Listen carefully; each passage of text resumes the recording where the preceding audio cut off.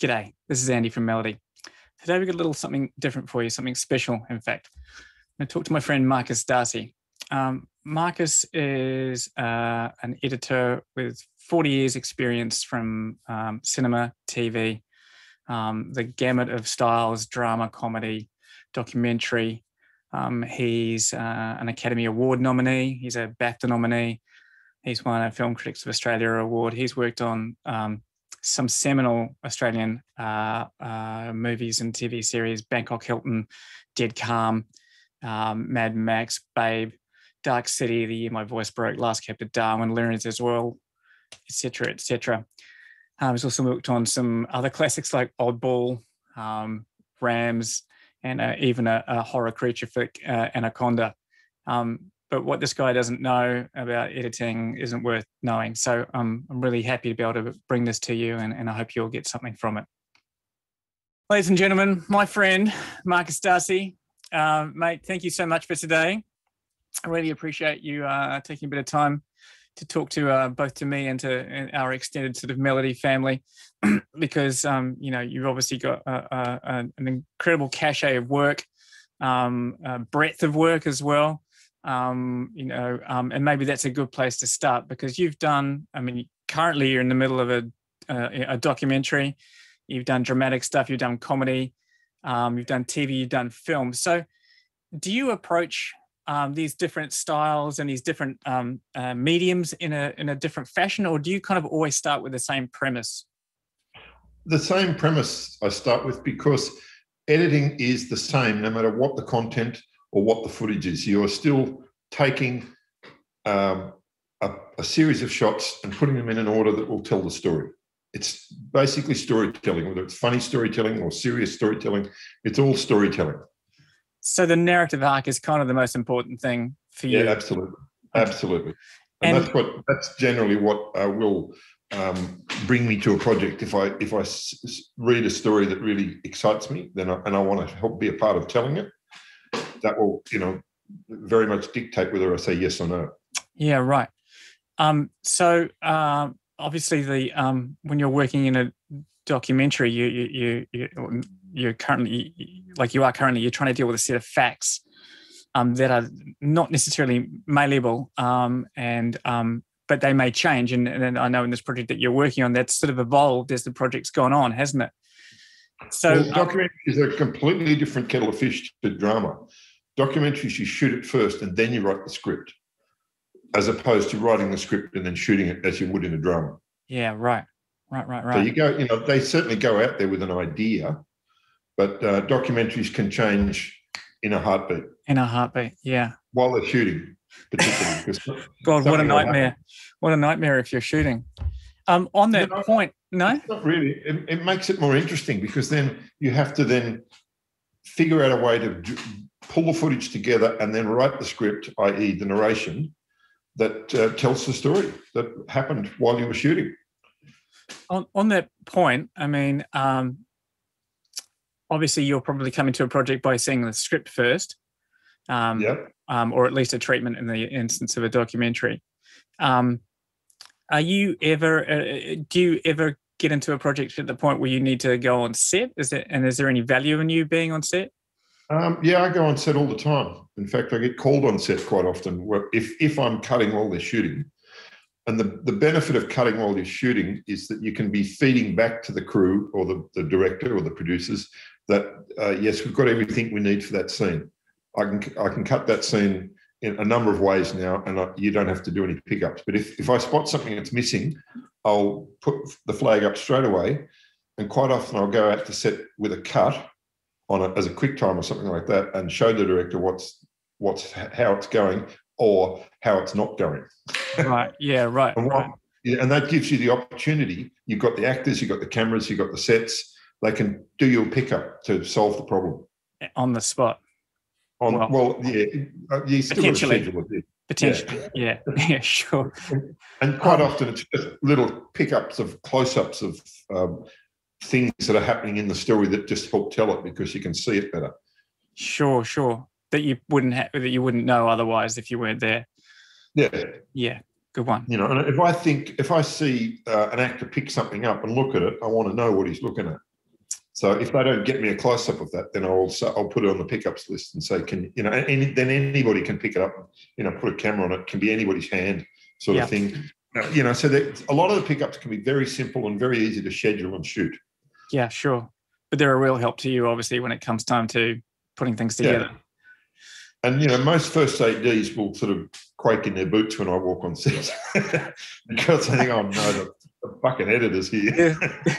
There goes their blocking out the window. The good ones will look at me and go, do we need something? I'll you know, go and have a talk to them. Yeah, sure. And say, and see, they're the best ones to talk to because they've got a big picture of what's going on set all the time. Yeah. So they can say, well, that camera's free now, grab it and go over there and shoot it. So quite often I'll go on set and grab a camera assistant and get the shot I'm looking for. Yeah, good one. That's good to know. TV and film are obviously very different mediums, although they seem to be getting closer and closer with the advent of Netflix and Amazon Prime, etc., and the Stans of the world. I mean, obviously with episodic TV, that's a different kettle of fish, isn't it? Because you have, in fact, some characters that go from episode to episode, but then some storylines that need to resolve within the context of 30 or 60 minutes. So is that a challenge, trying to keep the longer storyline going with the incidental or the immediate one? Not really a challenge, because it's the writer's responsibility to keep the story arcs alive. You know, I can only cut the material I'm given, if you know what I mean by that. Yeah. But television is a different ball game in the sense that, you know, they don't want it good, they want it Wednesday. So Right. It's fast and furious. I refer to it as a young person's game these days because now that I've hit 60 years old, I'm not cut out for television anymore. Although I wouldn't say, you know, big budget TV where there's a bit more room to move and time to play, I could do that, but not this really high speed stuff that they do these days. It's astonishingly fast. Yeah, right. Like I said, they don't want it good. They want it Wednesday. Yeah, sure. As an audio and music person, I know that argument because generally we're at the tail end of the cycle, you know, and then when they've run out of time and running out of money potentially. Yeah. Well, as I say to all sound people, you chose to be at that end of the food chain. Yeah, try turning the volume down, Marcus. That's all I'm saying. Okay. Have you? Do you find technology, and you and I are of a vintage that we've both have been on a cusp and straddled the line between Steenbecks and Avids and SetMag and Avid and Pro Tools. I used to use sticky tape to join pieces of celluloid together. It seems ridiculous. Now I click a mouse. Yeah, it seems ridiculous. I've still got scars on my fingers from razor blading multi-tracks. Yeah. Do you think it's been obviously, you know, it provides you with possibilities, technology, but do you think there are hindrances with it as well?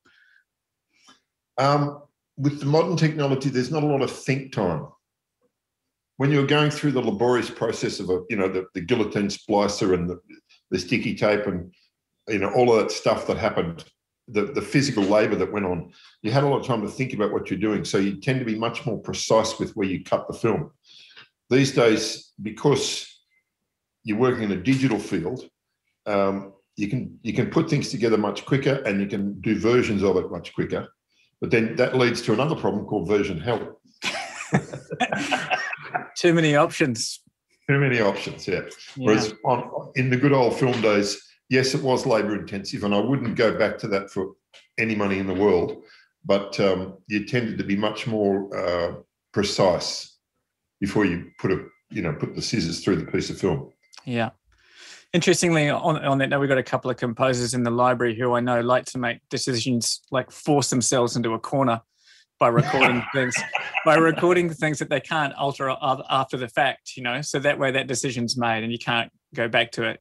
Marty Haley and Dave Goodison, who are both amazing guitar players, you know, record their amplifiers where it's so easy these days to record a clean guitar and then modify it down the track. So that kind of cuts that versionitis out of the way to a degree, because there's nothing you can do about it. So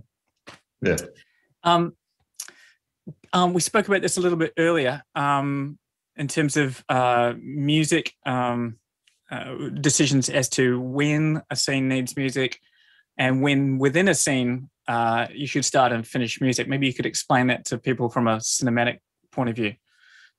Well, that's a very good question, because quite often you want to start the scene before where you want the music to be. So you've got some time for it to sit underneath everything else and just build up to where you're headed with it. So you're leading a change in effect. Yeah, kind of. You're sort of saying to the audience, pay attention, there's something coming.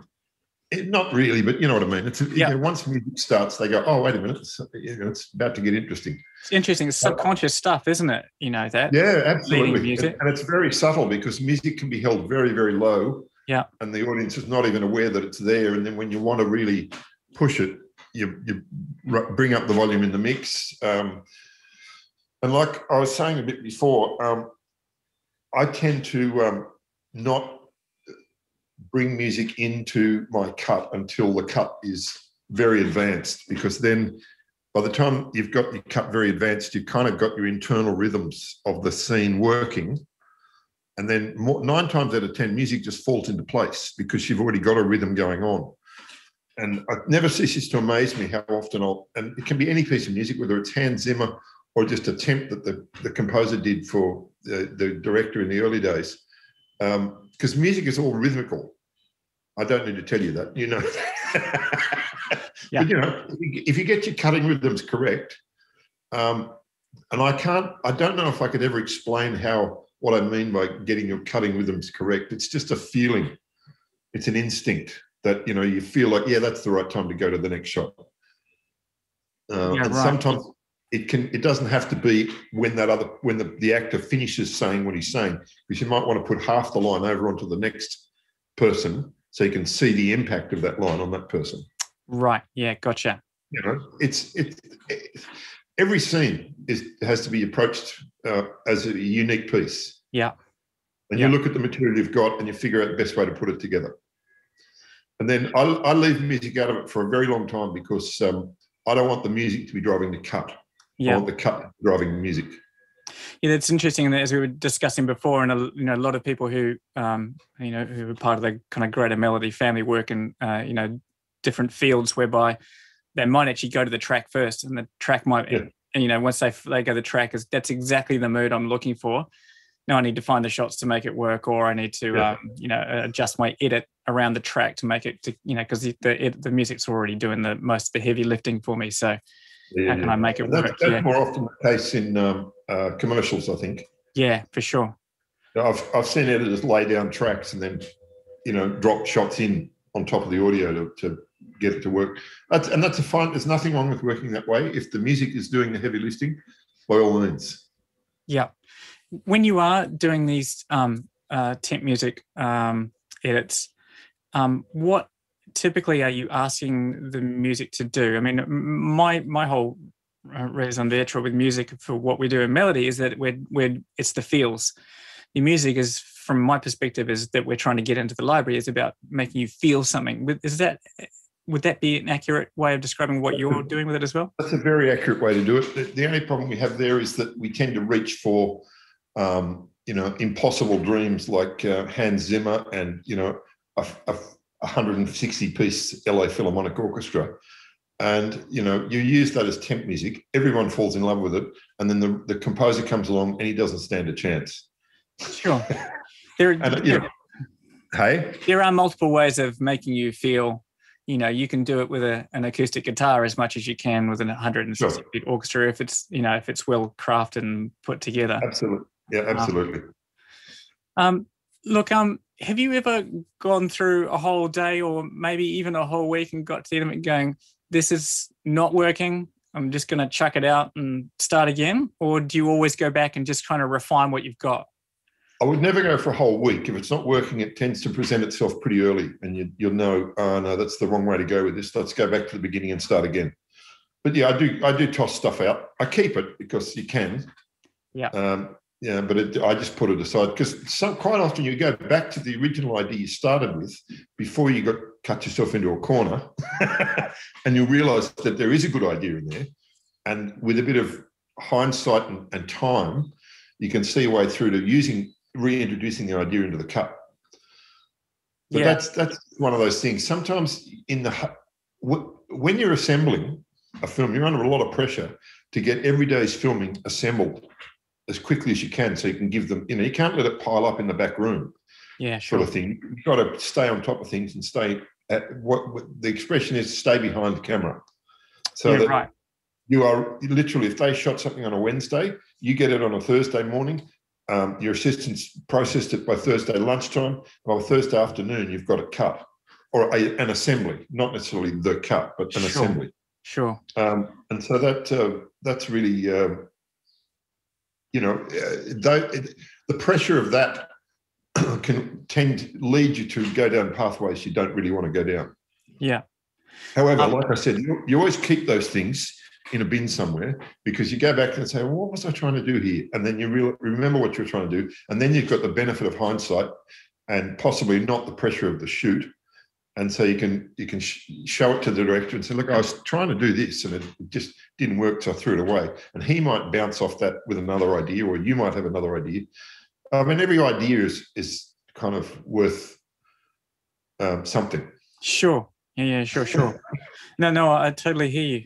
And maybe this just a little bit of insight for people who are perhaps at a different, end of their career, that, when you're doing these assemble edits while they're shooting, they're obviously not shooting in sequential order. They're shooting, whatever they're getting from that location on that day. So you're doing an assembly that has massive holes in it right from the beginning, and you might start at the, at the 3/4 mark and then go back to day 2. Yeah, exactly right. Yeah. Hey, while you speaking about directors there, I wondered what, do you think that you've picked up things from directors in terms of your approach as an editor, and in fact other editors? Have you learnt things from other editors?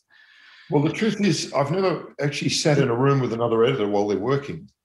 That doesn't tend to happen, but I have picked up a great deal from a few of the directors I've worked with over the years. George Miller's a classic example. He was all about rhythm, and he said there's 2 kinds of rhythm. There's the rhythm of the footage, and there's the rhythm of the information. And he was painstaking about getting the rhythms right. So I learned to, I've become a bit painstaking myself. Look, the thing is, some directors will drive you absolutely nuts because you think they're just fiddling around. They've got no clue what they're doing. I'm very cautious about ever calling anybody out on that, because you just never know what they're trying to achieve until you've got to get into their head and see if you can figure it out. And sometimes, another example of a piece of genius that nobody wanted to recognise at first is in the Babe movie, which George didn't direct, but he was a producer on. When we were in the cutting room, he said, "What's the extension on that shot of that pig?" And we just looked at him and said, "Oh, George, the pig just lifts its head for its food reward." And, so the pig lifts its head, and lo and behold, George says, "It's singing." Whoa. Exactly. So that is now the most memorable piece in the film. Wow. The singing pig. And we're all going, "George, you must be nuts. The pig's just looking for food." But, he's got a different eye. And the rest of us are really close up at the coalface, and George was sitting back a little bit.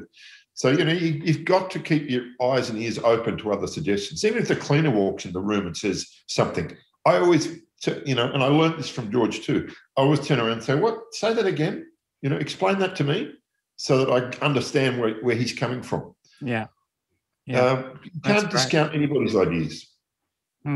That's awesome. It's good to be open, isn't it? To get points of view. Everything. Yeah, I mean, ultimately, you and the director are going to make the decision as to what goes in the film, but there's no harm in listening to another idea from somebody who's not even connected to directing or editing. Sometimes they've got the clearest view. Yeah. Hey, now, if you were tomorrow born again and you were starting your career as a junior in the industry, how do you think you'd approach it? What would you do? Where would you be looking to go? That's a very good question. I'm not really in touch with how it all works these days, because I got very lucky when I started, and I sort of cottoned on to some. One of the girls I went to school with, her father was a director at the ABC, so he got me in to see the bloke who hired and fired at the ABC in the post-production department, and he must have said a very good word about me, because 3 months later I had a job. But these days, youngsters come out of the womb with a mouse in one hand and a tablet in the other. They're very digitally savvy. In fact, so much so that I can't operate in the modern age in my job without a very tuned in, digitally savvy assistant.